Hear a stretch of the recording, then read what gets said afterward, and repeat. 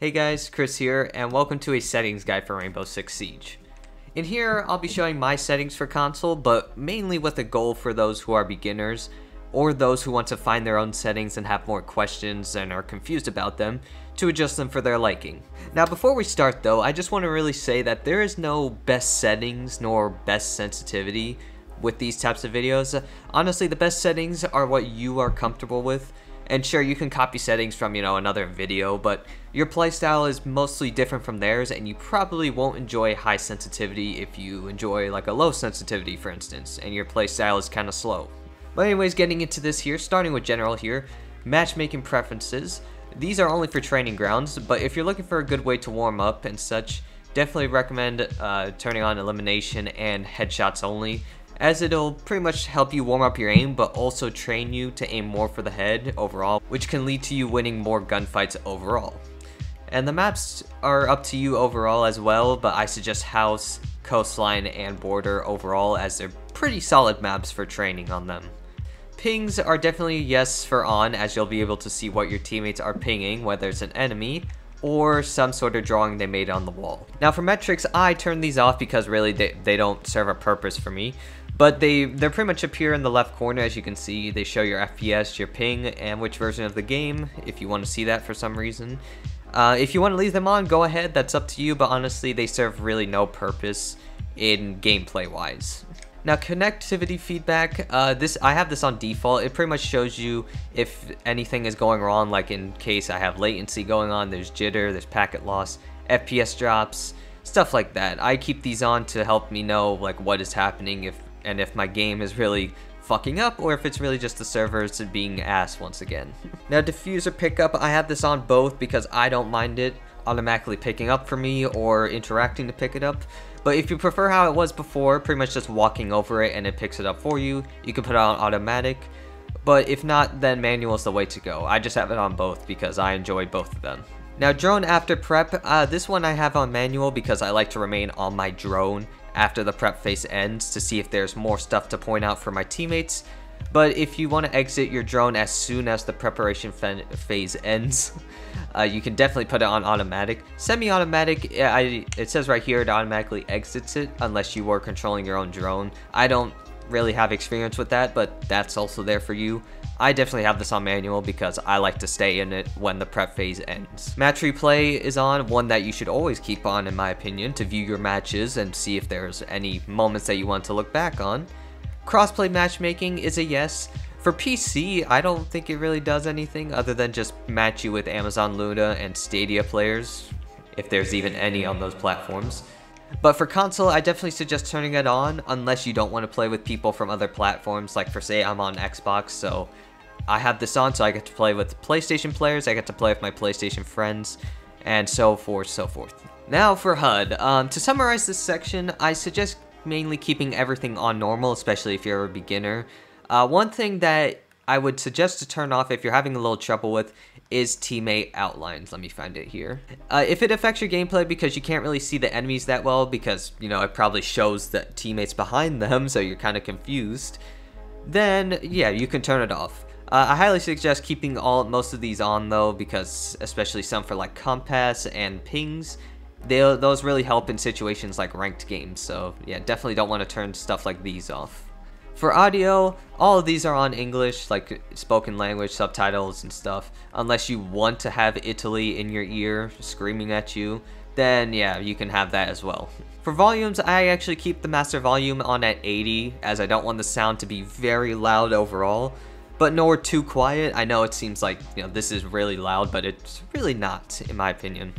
It's really a sweet spot for me, as some people keep it at 100, and that's alright too. It really just comes down to, what you're comfortable with and, if you're able to handle those loud noises. Now music, I keep this at 40. Not a big deal if you turn it off either.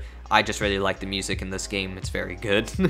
Dialogue is at 100 to hear what the other operators and announcers are saying and such. Now dynamic range, this one is important because I've seen the comparisons of night mode and hi-fi range. Honestly, night mode is good if you want to hear footsteps and more sounds at a low volume. It actually comes in handy a lot compared to hi-fi, where mainly it's just like, I guess it's for casual people, you know, who don't really care about footsteps and just, you know, want to hear the chaos all around them. So it's up to you, honestly.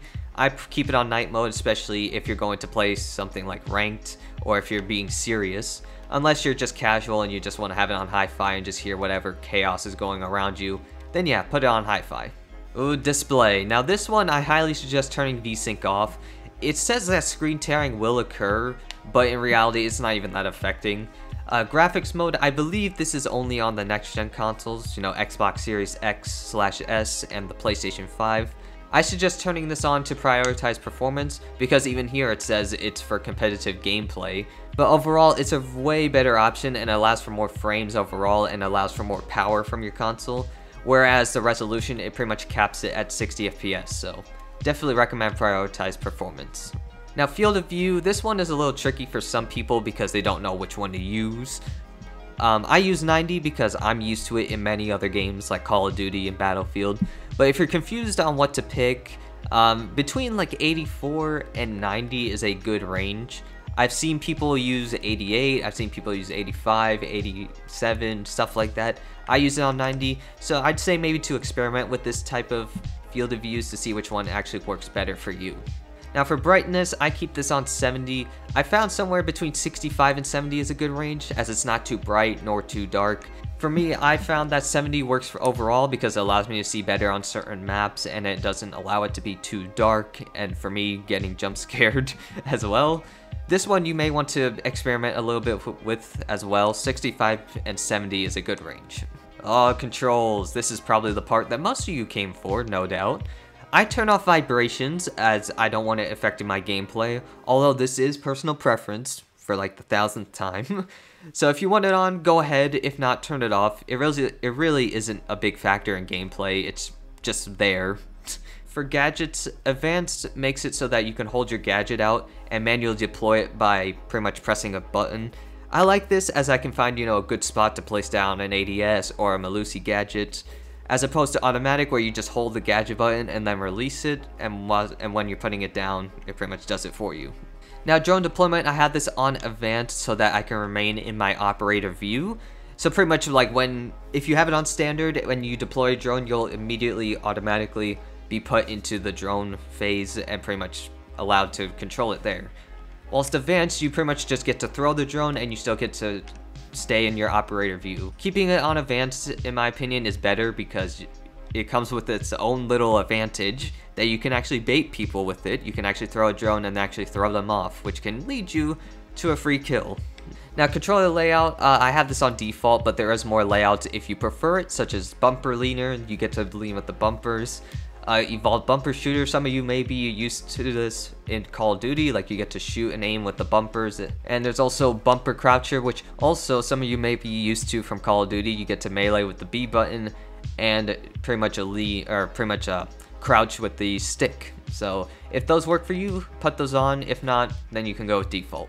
Now look inversion, I don't know why you would turn that on. Controller rotation, I keep this on classic. Updated may seem better on paper, but overall classic is the one that you want to be on. Now on to sensitivities. I have mine on 30/85 as I've evolved playing this game over the years. It's gone from a slow sense to kind of now a high sense. Dead zones are 662.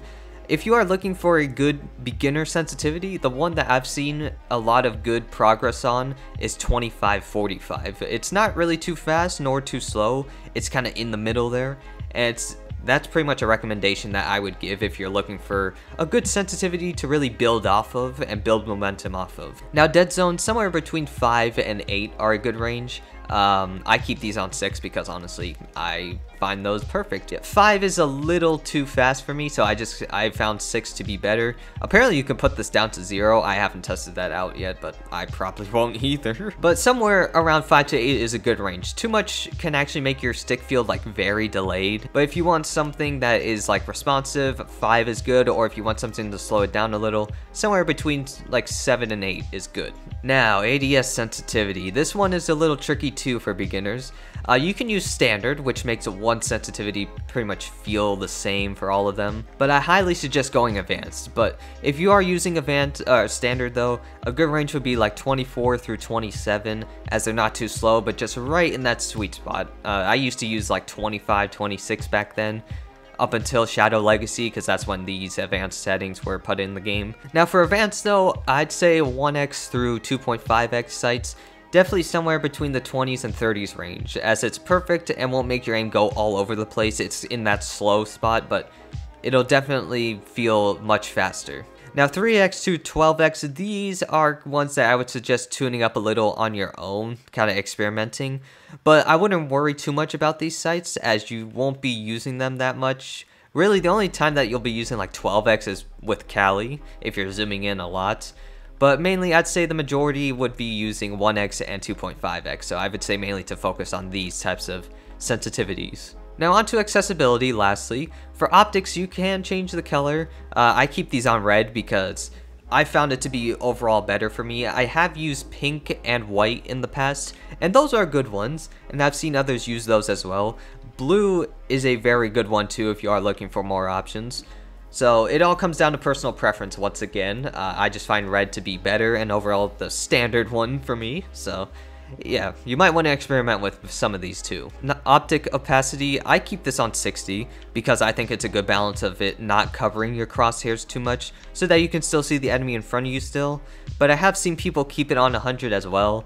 Somewhere between like 60 and 70 is a good range. If you keep it on 100 too, that's fine as well. It's not going to like impact your gameplay as much. But I definitely suggest turning it down if you're having a little trouble with it. Screen shake, I turned this off. I used to have it on medium, but I turned it off completely, and honestly, it's much better because sometimes the screen shake can be too much for people, so having it on medium or off is honestly better overall. So there you go guys, I hope I did my best with this settings guide because in general I am a terrible fucking explainer, but I hope I at least got the point across for some of these sections of the video. I want to at least help those who are starting out and pretty much need more help and are confused on some of these settings, so at least I hope I could help in a way. If this guide was helpful, then any form of support is appreciated, and if you'd like to see more Siege content, then a subscribe is welcome too.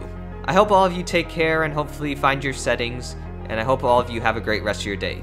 Take care.